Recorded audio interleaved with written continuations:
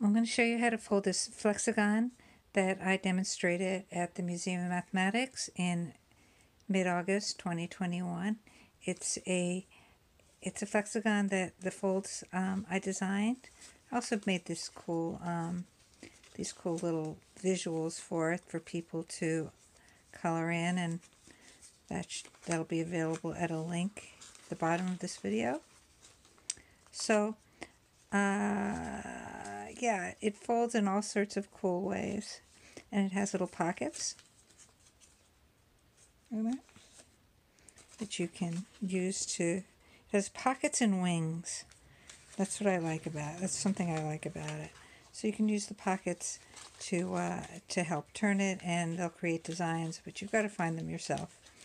Okay, so this looks like a bit of a, yeah, there we go. Nice one to end on is the heart. Okay, so what you'll need is a few paper clips, some glue, scissors, and a square. So I've got this square here. It's printed on one side because you only end up seeing one side. And what you need to start off doing is making this arrangement of squares in here. And I call this by doing W's, because what I'll do is I'll fold it in half and then fold up the edges. And that's one W. Then turn it, do the same thing, fold the middle, fold it from the middle, fold the edges to the fold, and make those fold creases really good. And that's another W. Okay, so now you've got your 16 little squares in here. Next thing is you cut a T from the center. Okay, so there's the center. That's what you're doing. And the way I'll do that is I'll fold this in half, and there's a fold line right there, and I cut to the fold line. The thing to remember here is that, so here's the fold line that we're cutting on, is that you want to go right up to this intersection. If you don't go far enough, you're going to end up tearing the paper when it comes time to do the folding. If you go a little too far, that's fine. It's best to try to get right on there, but going too far is much better than going not far enough. So to make the T, I'll start with this cut, and then open it up. That's one part of the T, and cut here. Now, because this is doubled, sometimes this side doesn't go all the way. That looks pretty good. These all look good. It's always good to check. Okay. Next, we're going to be bringing these corners to the middle. So, think of these as like 4 little squares, and each square has a center. So we're going to bring each one of these corners of each of these little squares to its own little center.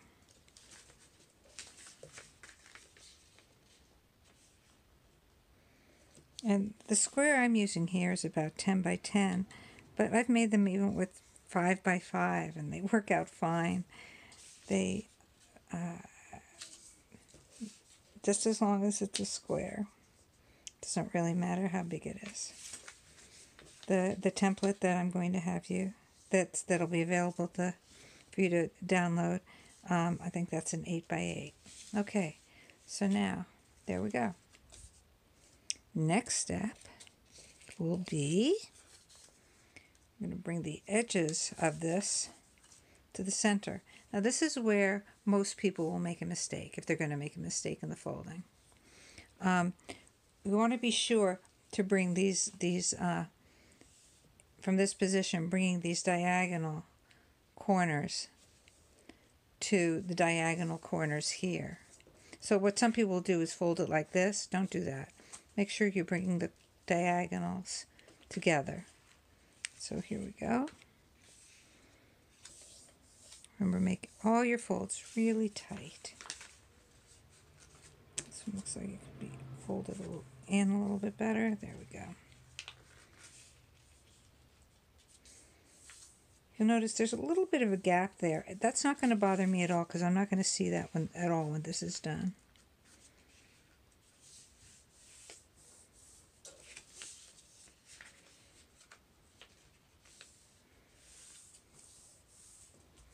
Okay, so now all my corners have been folded to the center. Next step, I'm going to flip it over and make these, I'm going to make these like little folds right here in the corners. And the way I do that is I bring it right to the middle. Well, mine actually has a middle line, but you might have to make that middle line by folding the paper. So, if you don't have a design on yours. So you might want to start off by folding. Now, this is a lot of layers, so it's kinking. But wherever you have a kink, you just make a curl. Make it a little curl, and then it'll fold nicely. I'm going to fold there, and doing these separately because I've got little kinks in there all over the place. See, I'm just putting my finger in and curling it. Okay. And then I can bring these to the center, because that's where my fold line is. Really make these nice and tight.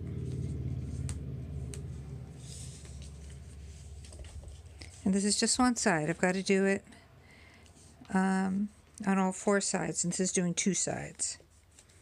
There we go. I'm going to bring it in a little bit closer, I think. Let's see. There we go. And open it up, turn it, and do the same thing. So I get all those lines in and all those corners in. Remember, we're doing this on the side that doesn't have the split in it. This side is up.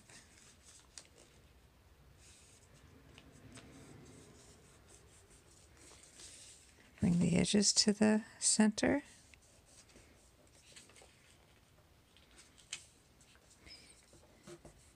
You don't have to press in the middle because there's really nothing to fold there.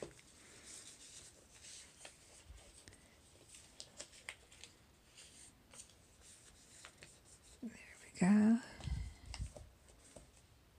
Sadly, most of these circles are going to disappear when when it's finished. Okay, so now this is the side. You see it's got all the little corners in, corner folds. Now we flip it over again, so we're back on the side that has this split in it. And, oh, I forgot a step. Turn it back over again. Okay. Here's a step. Here's, it's always good to have your notes nearby. So what we're going to do is bring these corners to the middle. And that should be pretty easy to find because you've got these so many folds in here already, so I can just fold down to line up to the folds that are there.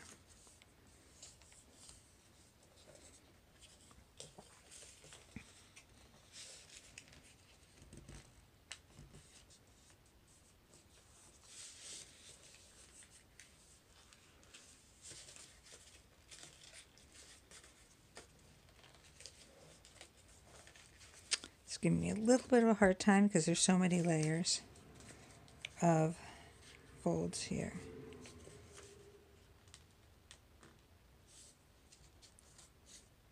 But my will prevail here because this is paper. Okay, so those are all nice and tight. Make that a little bit better. Okay, now I'm going to flip it over again. And so this is what I've got. And that's what it looks like before I flipped it over. And now this is another sort of part. We're actually just about done. Let me see how I explain this. So you made these folds in the corners, right? We're actually going to sort of bring those together like this. I'm going to squeeze it together. So you've got, this is what makes the little wings, and this is where we need the glue. It's good to have little bits of scrap around, and I'm going to use my Post-it. I'm going to put this right here and right here, and I only actually really need to glue half of this corner, but I really want to get right to this edge. So actually the Post-it works very nicely because it masks that. And I'm going to squeeze this corner together then. And this is where I get to use my paper clips. Because as I'm manipulating this, I really want this to stay in place. Stay closed. And I'll go to all four corners. And you can get yourself a little bit turned around here. But it should work out if you're careful. I'm going to mark that this is the top of my Post-it so because I can reuse this. Line it up there, mask it off. Put this underneath.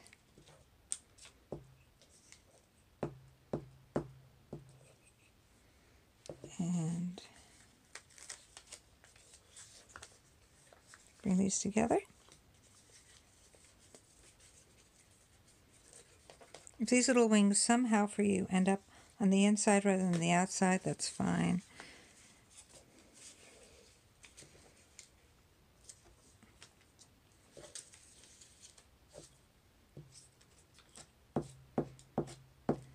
I'm doing this on all four corners because this is the way that I do it. But if you end up doing it on just 2 or 3 of the corners, you'll end up with a slightly different structure.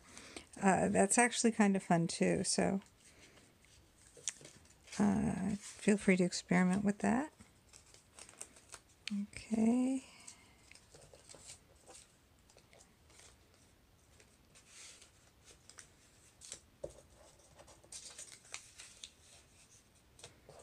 The last one.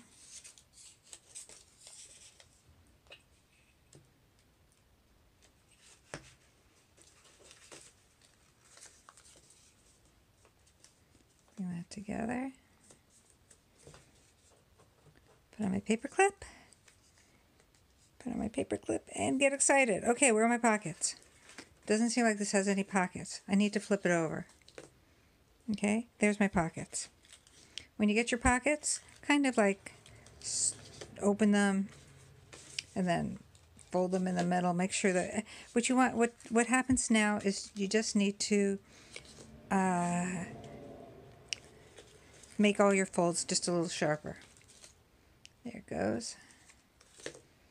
And you can use those folds to help you turn your design.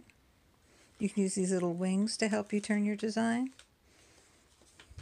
This has all sorts of shapes. I've played with these a lot, and I keep finding all sorts of different designs. It's not like a regular Flexagon that has like a pretty much a standard kind of route. This can do all sorts of things, partially because of this opening in the middle. So you can put it in all sorts of different kinds of configurations, and I made a little video on that too. So that's it. And I hope you make it, and if you can send me pictures, and I'd be so happy to see them. And don't forget your notes when you're making them. Okay. Have fun.